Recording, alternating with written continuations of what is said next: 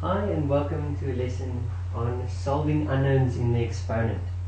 We've already learned what the exponential form looks like. That's this one. And that's when I say that a base with an exponent is equal to an answer. And we saw that that can be rewritten in the logarithmic form. What that means is that log with a certain base, and now on the inside, the input of that log is now what used to be the answer. And the result is the exponent. So for example, 2 to the power of 3 we know is 2 times 2 times 2. That gives me 8. That can be rewritten in the logarithmic form as log with base 2, and the input now is the 8, not the exponent, and the output is the value of the exponent. In other words, how many times must 2 be multiplied by itself to get 8? That is what the logarithmic question is. Why? How many times must I multiply the base to get the value that's inside the log? Here we see we have to multiply it 3 times by itself. Now to solve an equation where my unknown is in the exponent, I can see that it is actually very easy. There is my exponent, and now my exponent is not in the exponent anymore, but is actually also just one of the factors in an expression. So if I had the expression 2 to the power of, let's say, x is equal to 32, we know that the question is actually how many times must 2 be multiplied by itself to get 32. But that is exactly the same as asking this question, where I swap, well, it seems almost like I'm swapping my exponent and my answer. And here we see we have solved for x. X is now on its own on the one side. And this method is extremely useful in order for us to solve exponential equations, especially when we have something like this. 2 to the power of x is equal to 3. This one does not help very much when I'm trying to do it with inspection. For example, I can't think of, okay, let's start with 1. 2 to the power of 1 is 2. Okay, so it's bigger than 1, so 2 to the power of 2 is 4. Oh, that's too big. So somewhere between 1 and 2. The question is, what is the number? It's going to be actually an irrational number. And the way we are going to do it is by saying, okay, well, we can write this in the logarithmic form. Log base 2 input 3 will give me the answer for x. The problem, however, is, again, I can't do this. I can't solve that equation out of my head. I'm definitely going to need a calculator. Now let's just quickly look at just the calculator that we have here on the computer. On the computer, we actually see we don't have we have a log, but we don't have a log where we can change the base to the number 2. The base here is automatically 10. So we have to work with a base 10. And to do that, we're going to have to look at a different way of approaching this problem, and yet it comes down to the same thing. Imagine now that we have our previous problem, 2 to the power of x is equal to 3. Now something that we need to understand is that the left-hand side is equal to the right-hand side. They are exactly the same thing. There's no difference between the two except the way it is expressed. The one is written as 2 to the power x, on the other side we have 3.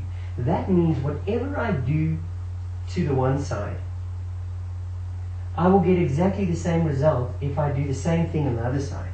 So let's say, for example, this represented a CD and that represented a CD. If I put both of these CDs into a CD player, sorry, that's not very pretty, CDs, okay, but if I put both of those CDs into a CD player, both of them will play the same music. Why? Because they are the same. They might have different covers, they might look different, but they are in fact the same in essence. Now that means whatever I can do to this, if I do it to that, it will still remain the same. So what I'm going to do with it is I'm going to take log base 10. Now remember, when we have a base 10, we do not need to write it. So I'm not going to write it. Okay? I take a log base 10, and what I do is I put 2 to the power of x inside as the input of that log. Now I know I'll get the same answer by doing that as if I do log and I put in a 3. Why? Because these things are exactly the same. This kind of represents a CD player, and I'm putting the same CD inside both, even though they look different, which means they're going to play the same music.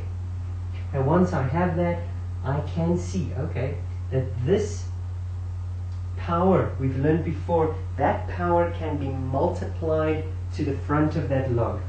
In other words, I can write it as x log 2 is equal to log of 3. And now once again we see the power of the logs has given us the potential of taking an exponent and making it a factor. So all I need to do is solve for x, and x is being multiplied with a log 2. So I divide both sides with a log 2. And here it's crucial to understand, please, that if I'm talking about a log 2, I do not mean that log is distinct from 2. They are one thing. They come together. Okay? It is one thing. In other words, I can't go on this side and cancel my logs.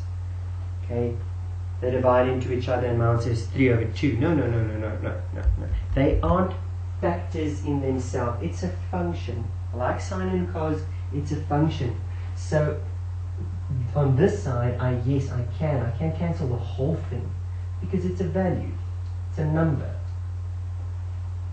So they can cancel on that side. They just divide into each other to give me 1, and I'm left with log 3 over log 2. Now also, this is not equal to log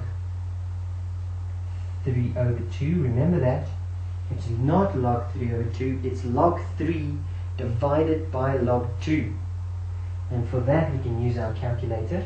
Yours might function a little bit different the way that you type it in. Okay, you might have to press log first.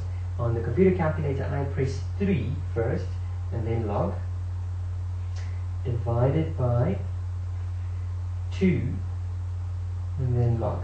But you can see here in the top, it still puts log 3 divided by log 2. I still have to press equal. And there we go. Our answer, 1,584962. Let's keep a few commas. Usually you can do 2 decimal places. 1,584962. Obviously, if I round, I get an answer 1,5. Well, this is also rounded. It's an approximate answer. I didn't go on. It's an irrational number. It can go on for very much more than what I have. 1,58.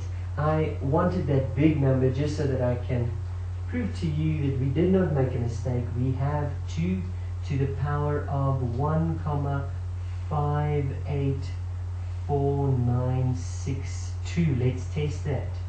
Okay, 2 to the power of 1.584962. And there's many more, but that's what we got.